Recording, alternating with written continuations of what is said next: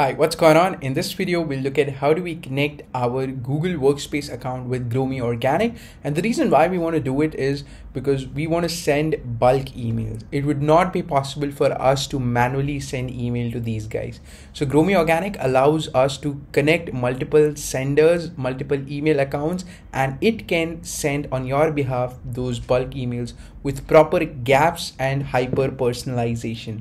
You don't want to manually send each email one by one, and this is where you want to use GrowMeOrganic's email campaign dashboard. It is the very matured cold email platform. You can set up your custom tracking domain, you can do a bunch of things, but here I'll just show you how do you connect the Google Workspace account with GrowMeOrganic. So first of all, what you need to do is you need to head over to email campaign and head over to connect new senders. And this is where you can create folders according to which you can manage all your accounts. But here I create a new folder, let's say test, because I'm just demonstrating you all these things. I'm just going to name it as test, and all the senders I'm going to put it inside this folder. So here I'll click on connect a new sender.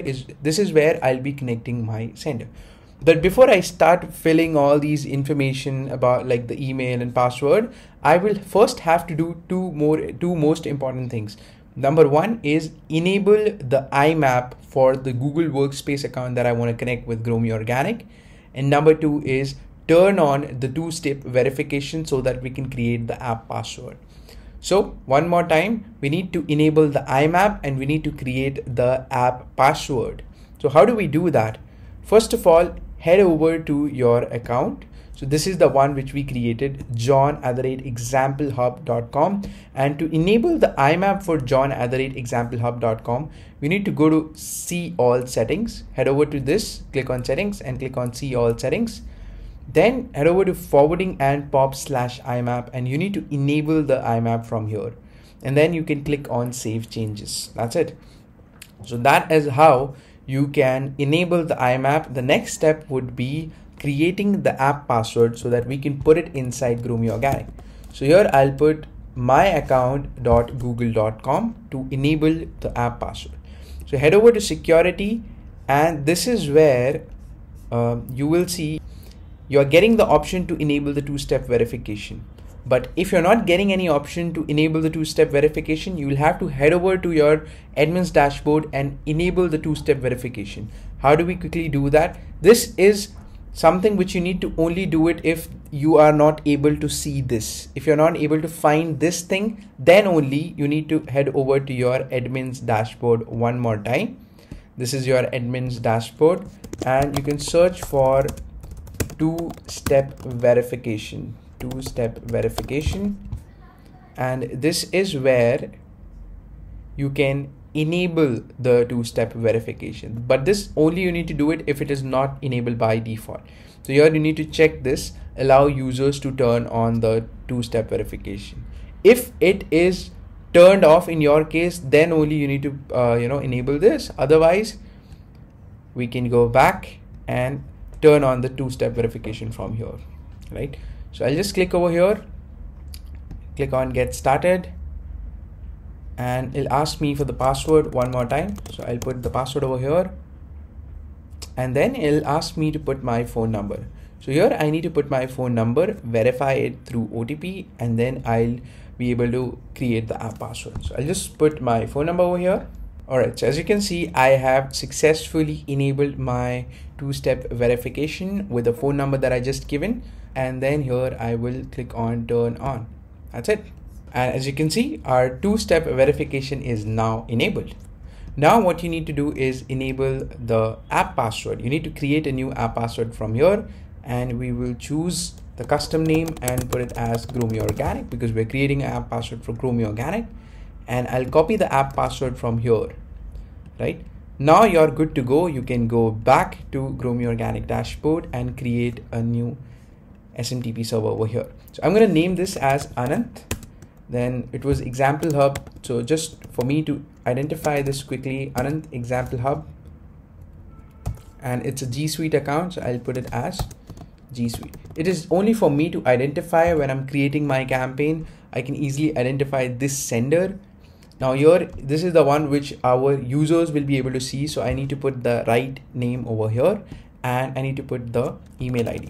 So email is going to be examplehub.com, examplehub.com, right? And here we'll be choosing the senders as Google Apps. So what it is going to do, it is going to pre-fill these values like host, port, and all these things. You don't have to figure out on your own. Once you choose this, you can see all these values are pre-filled, and you just need to put the password. Password is the one which we copied from here. So I will put the password over here, and the username is going to be the same, anant@examplehub.com.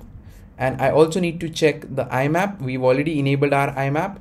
Now I just need to paste the same exact password which we copied earlier, and the username is going to be the exact same thing, which I can copy from here and paste it over here. That's it.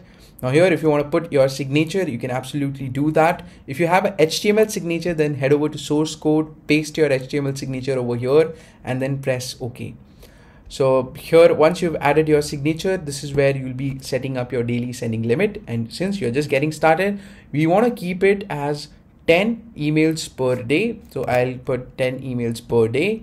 And here I will be choosing my time zone. So based on whatever is your country time zone, you can choose it. You can choose that from here. I'm just going to keep it as United States and Canada for now. And the custom tracking domain, we're just going to keep it whatever it is as of now. And then I'll click on update and check this sender. Here it says password not accepted. Maybe I have put in a wrong password. So I need to go back and double check whether I copied the right password or not. So I'll copy one more time. I'll go back. I'll paste over here, and then I'll paste this over here as well. I can confirm this. Okay, the thing is, I was putting Anand. Instead of Anand, I need to put John, because we created the account for John, not Anand, right? We created this account for John. So I'll go back to GrowMeOrganic and I'll change this to John. This one also, I'll change this to John. And now if I click on update and check this sender, it should work. Look at this.